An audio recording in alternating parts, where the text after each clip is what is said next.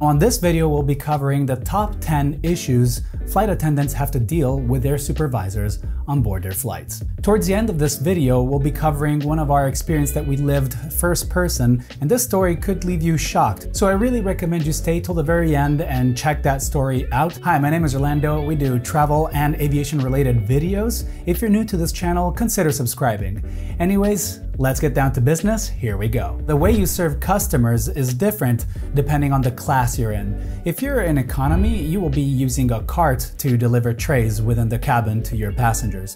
If you're, example, in business class, it's more likely you'll be having trays on your hand and delivering 2 trays at a time. If you're in first class, you'll be probably doing it individually. When you're in economy class, you go into the cabin with 1 cart, you deliver 39 trays, and then you go back to the galley and take another cart and deliver those 39 other trays. When you're done with these carts, you have to collect the trays from passengers that are done eating. Some cabin crew are really quick, and some cabin crew are really slow because they want to be slow, so they work less. One of the bad things is that the supervisors, because they're probably dealing with the medical case or they're writing something on their tablet, they can't really keep track of who's doing which cart. Some cabin crew get away doing 2 carts, which is nothing, and some cabin crew are forced to do 5 carts. The cabin supervisor doesn't know who that cabin crew is, and so this creates frustration and stress among cabin crew because the work is not distributed evenly among cabin crew. The second issue that you face with supervisors on board is that when you make a mistake, if there's a small slip like serving 1 glass of water without the tray, I'm talking about Emirates here, yeah? Sometimes these mistakes get forgiven on the spot. You get some feedback, you work on that feedback, you improve, it's done. But in other situations, the cabin crew thinks that everything's sorted out. But in reality, when that cabin crew goes back home and pops open his company email, he will find a report from that supervisor, and this report forces the cabin crew to go to the manager, see the manager on the next day, have a meeting, and explain why that mistake. And usually, some slip like this can end to warning. And warnings nowadays in Emirates are punished, heavily punished. You lose your job for it. This is a reality that you will be facing. Now let's go to the third point, and this is something that happened directly to me. One of the things that is sort of like something considered a super no by the company is using your phone. I'm not saying that you should be using your phone. I'm saying that a lot of cabin crew do use their phones when they're on board, when they're flying. Sometimes they do get caught, and this causes a little bit of distress. Whether they're like chilling out and they want to use their phone, that's one reason. And sometimes they're just putting an alarm clock so they can wake up ahead of time so that you're ready immediately to start your shift, and the crew that was on duty will go and rest. You do that 20 minutes ahead of time, but some people need a little bit more time. They gotta go to the toilet, they wanna brush their teeth. That's what I did. I put an alarm clock, but I didn't get into the crew rest compartment. I did it outside. Passengers were asleep. I saw a cabin supervisor passing by, and she looked at me in the eyes, but she didn't say anything. And then when I got back home, I found a report in my email, and I had to go to the manager and explain why I was on my phone. Now let's go to the fourth point. Some cabin crew avoid supervisors like the plague. And why? Because some supervisors are terrible, mean on board, rude, fake smile at you, and then they backstab you. You never know what can happen. Some supervisors, since the very beginning of the flight, even in the briefing room before getting on board, some supervisors, you can really realize if they're a little bit cuckoo, or if they're like super strict, or if they're just mean. You can see it from the way they check cabin crew nails, if they check like your shirt is a little bit wrinkled by the part that goes into your pants, which won't be visible anyways. And so you already know the vibes that that supervisor will be carrying out throughout the flight. When a cabin crew spots a supervisor that has this kind of profile, they will avoid them the whole flight. And this will also happen throughout the layover. On the flight or even in the briefing room, you'll say, because you're going to Amsterdam, for example, I know there's a nice museum, we can go grab a beer somewhere. I don't know, yeah, why not? Like that. Yeah. What do you guys think? So you create, let's say, a group of 8 cabin crew that want to go out, and they all want to stick together, and you all like each other, but then suddenly that supervisor tags along. I'm coming too. you know that that supervisor is crazy on board and even in the briefing room, you can't trust that supervisor. You just can't trust them. You can't feel confident in drinking a beer in front of her. You never know if she's counting the hours till the time that you have a next leg, you have your next flight, and she might report you for that. Like, she might even get you tested. She might even make a phone call. You never know what she can do. So pretty much what happens is when one supervisor, one senior tags along and you don't like that person, the group suddenly breaks into thousands of pieces and suddenly it's nobody going out anymore. It's not 8 crew going out anymore, it's maybe the supervisor with a purser. You will have to find an excuse to tell her on the next sector going back home why you didn't go out or what you did. You know, it's just silly, but it happens. 5th point, supervisor didn't keep track, probably because she was too busy. She didn't keep track of who was having their meal and who didn't. And so I sat down, started having my meal, and then the supervisor called me from the other galley. I was in the galley in the back of the aircraft. She was in the very front. She called me and she told me, come back, you gotta work, what are you doing?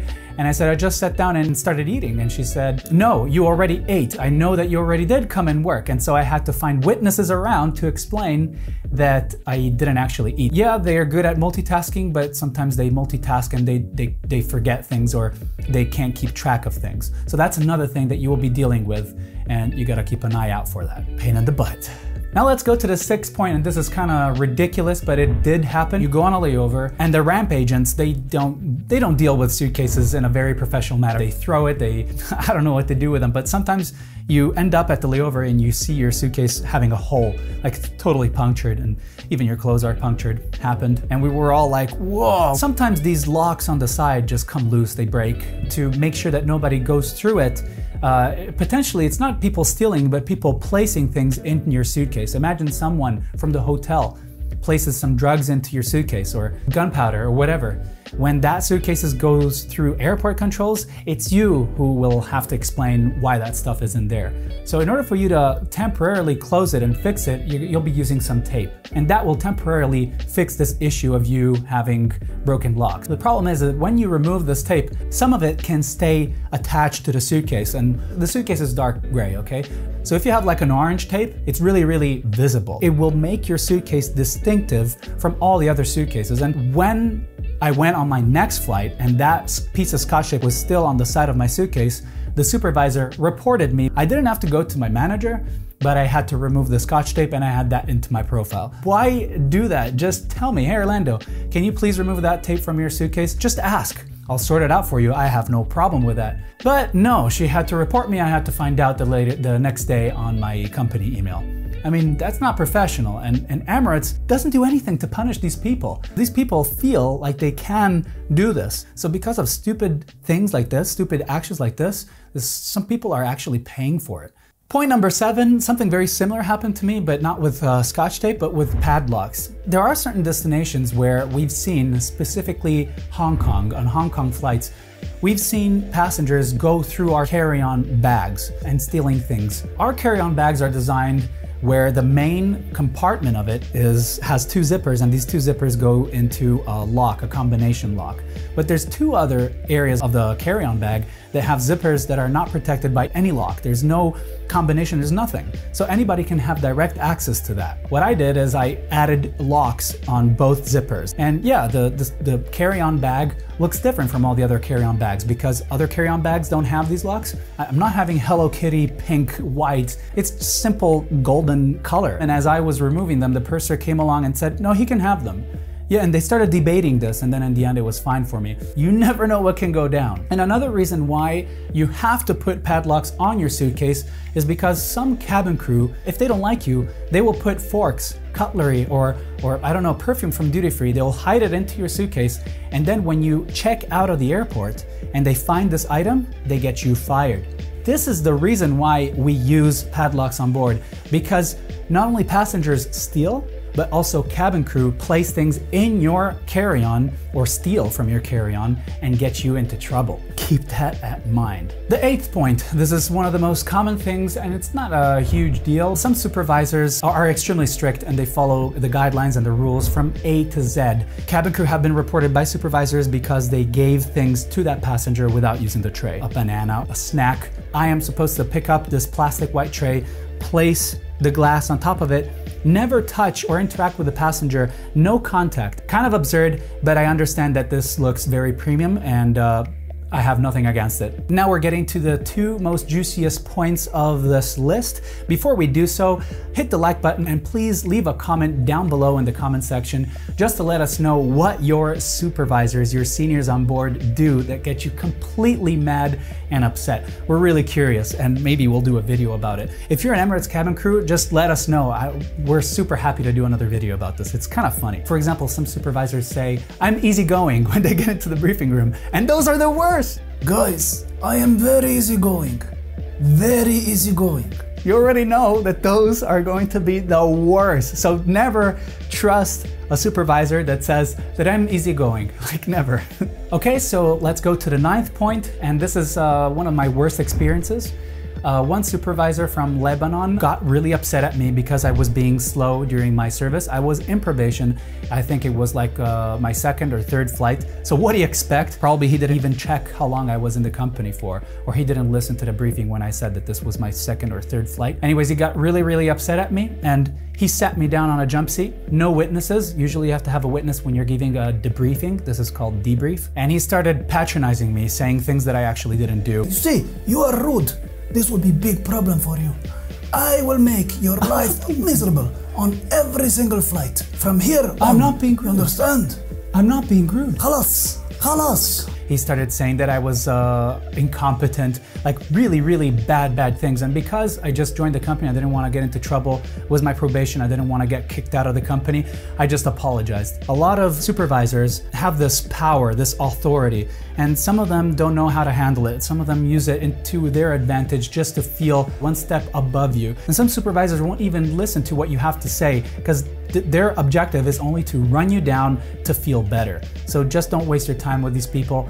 If you get reported, bring this issue to your manager. At the end of the day, it's not worth it. And it's very rare to have someone that does this. Okay, we're getting to the 10th point.